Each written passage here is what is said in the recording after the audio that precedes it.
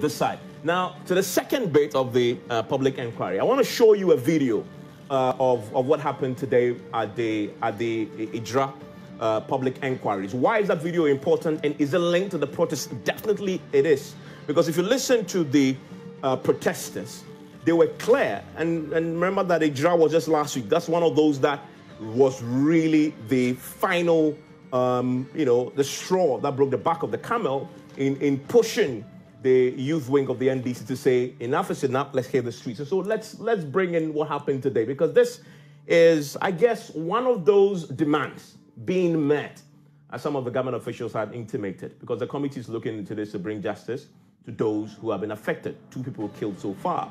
Okay, so this is Erastus Saridonko, my colleague, and I respect him because he's done a yeoman's job, put himself in a line of fire so that you can get pure, unadulterated report of what happened in Ejura when the protest happened last week. He was called before the committee, the ministerial committee probing the Ejura protests and the subsequent deaths that we saw, and he gave a testimony.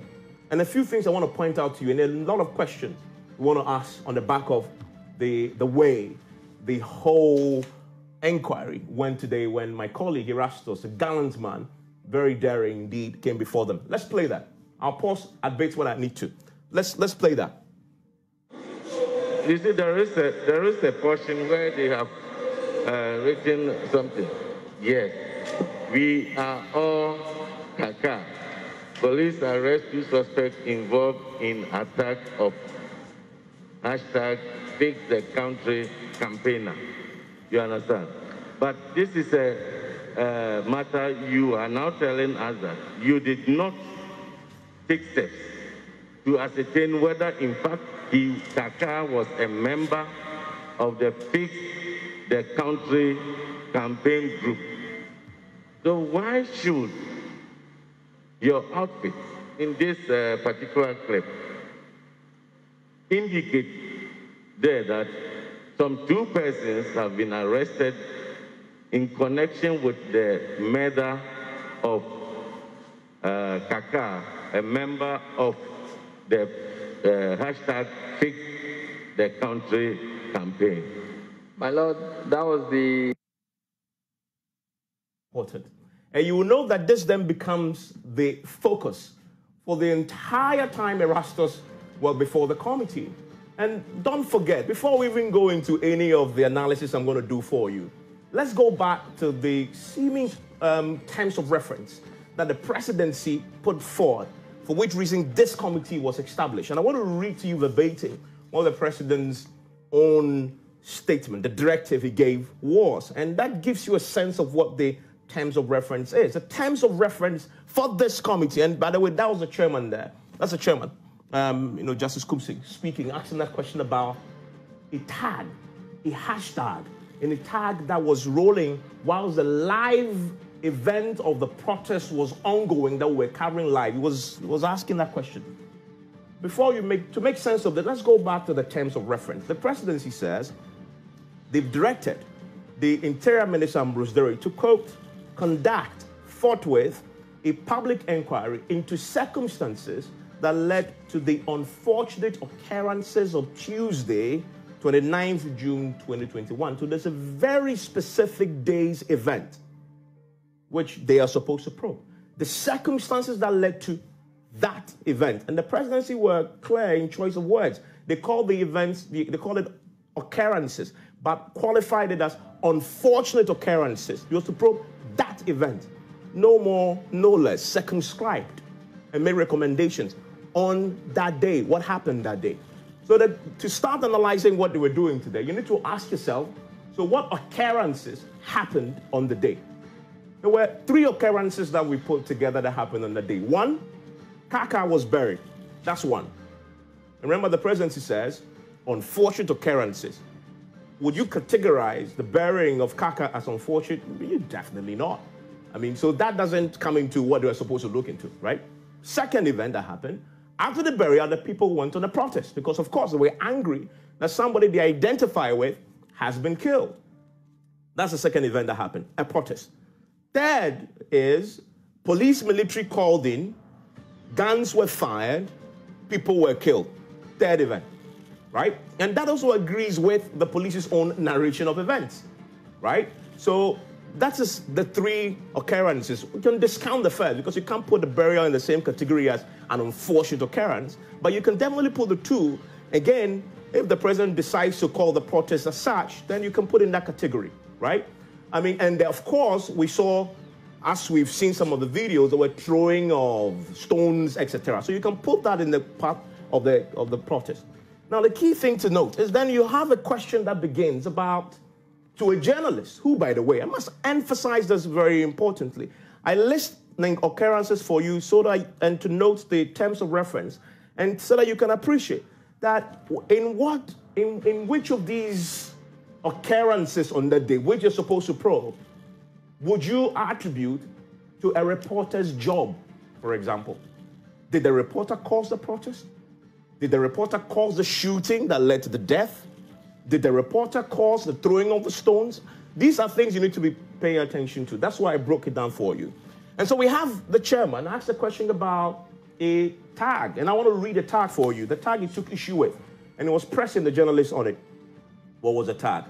We wrote whilst the thing was being covered live, by the way. And so now I'll come back to that. That's also a significant point.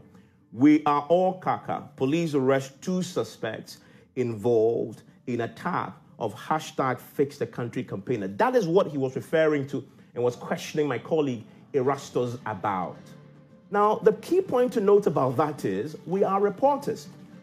The campaigner who died, the Fix the Country campaigners themselves issued a statement claiming him as one of theirs. That's the first thing to know. We are reporters. The second, the police themselves in the statement also say that is a subject of interest for them in their inquiry, in their investigations. The link between his activism as a link to Fix the Country campaign and social media activism and the possibility that that may have been the reason why he may have been killed. The police was looking into that. So for the campaigners, it was one of theirs. 2 things you can describe him as. 1, Fix the Country campaigner, because the people themselves who are campaigners identify him as one of their own, or a social media activist. But then that became a key focus for them. And remember, as I go on, without Erastus's fantastic job, there will be no other video evidence for this committee's work. Absolutely none. All the footage that you've seen on social media that some have borrowed and cropped out JoyNews, it's all his work. Fantastic gentleman. With a cameraman who was bold. When bullets were flying, somebody who was shielding them got killed in front of them. The cameraman still managed to capture a lot of what you saw. Everything you saw, a lot of it, he captured it. Without him, they have nothing really to work with. You know what else would they have to work with? The minister of the region, who is a chairman for the Security Council there, came before the committee before Erastus. He said he also had a video. This video we played on the same show last week of the water cannon vehicle going, the people following it and throwing stones at it. That is his video. He was asked, what's the source of it? He says, I won't tell you, but I can give it to you. So without Erastus, you only have the word and the video that tells the story of the regional commander who says, I authorized the deployment. So without Erastus, this would be very difficult to establish. And yet, the questions were about tags. It almost became an ethics class when we are talking about the death of 2 people. One person has his leg amputated. Many others got injured. Play on. Tag, the tagline for Kaka and what he was doing. And in fact, the Fix the Country campaigners came out with a release indicating that he was a member and that was the job he was doing. Later on, when we went to Ejura, his family, some of his family members indicated he wasn't a member. Some said he was a member. So there is that confusion as to whether he was a member, he's not a member. But what he did and what he was doing on social media and on his pages is similar to what the Fix the Country campaigners are doing. Erastus, I think that ethical journalism requires two things. First, that you verify, you cross-check your sources and your information, and that is then considered also fair, what you put out. Do you think that on this occasion you were aligned to these two tenets of journalism? My Lord, I appreciate... That is Juliet. And Juliet is Pen Plus Byte. It's a civil society head of a civil society group called Pen Plus Byte, right? And they operate in the space of, media work sometimes, trained journalists, hold a few.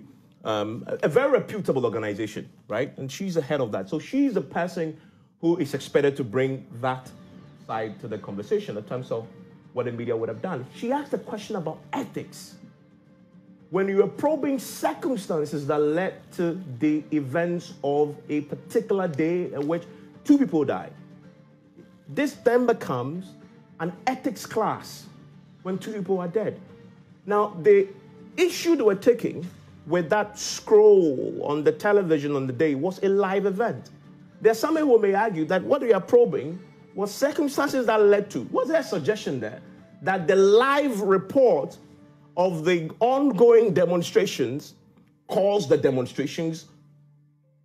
That obviously will be an absurdity if you do that analysis and come to that conclusion. Why? Because it is a live event that we were covering. And so the people who were demonstrating could not have possibly been inspired to throw stones, and Vladimir Chudanso describes it as hooliganism, could not have possibly been inspired by what was covering live. We are covering the events live. So you have to rule that out, definitely, because it was a live event. And yet, there is a lot of focus on ethics. That clearly is not part of their remit, to be dealing with ethics of something that led to the death of 2 people, right? Obviously, as I've illustrated, the terms of reference they give them, this shouldn't be a focus. He's a journalist. What he's come there to do is to help you with information and what he's captured. You ask him questions about the video. I have been before the Commission of Inquiry before. That's exactly what happened. I want you to play on, and then this then drags on until the end of this particular sitting. Play on. Your concern a lot, but to criticize my own something that I do not have too much control over at the time I was reporting will be a bit unfair. Please go on. I still want you to play on. Okay, so that's Erastus that answered the question. And then later, you have Vladimir Chudanso also take over. And he asked the question. This, I guess, tells you where the questions were leading to. And I want to quote him. He says, don't you think the media is to blame, and I'm quoting him, for some of the things that happened? Don't you think the media is to blame for some of the things that happened? So already he is suggesting that, and remember, go back to the specific issue they're taking with the tag, that coverage may have led to that particular event of the day. How is that possible? When the events of that day were covering the live event of a protest. You need to bear that in mind. And there's a lot of questions that this have raised about the conduct and the focus of this committee. And I want to go back to the terms of reference. It is conduct forthwith a public inquiry into the circumstances that led to the unfortunate occurrences of Tuesday, 29th June, 2021. That is exactly it. You can suggest that a live coverage of an event caused the event. It just can't be. It's just not an argument you can sustain. But that's what the focus of it was. And my colleague was subjected to that for quite a while. But of course, we have made the videos available to them. And again, they played bits and pieces of the videos that were not indeed the full ones that we had given them. That would have helped them. We are committed to assist. We've done it before with the Commission of Inquiry into Ayawaso. That's one of the key things I wanted to stress for you on today.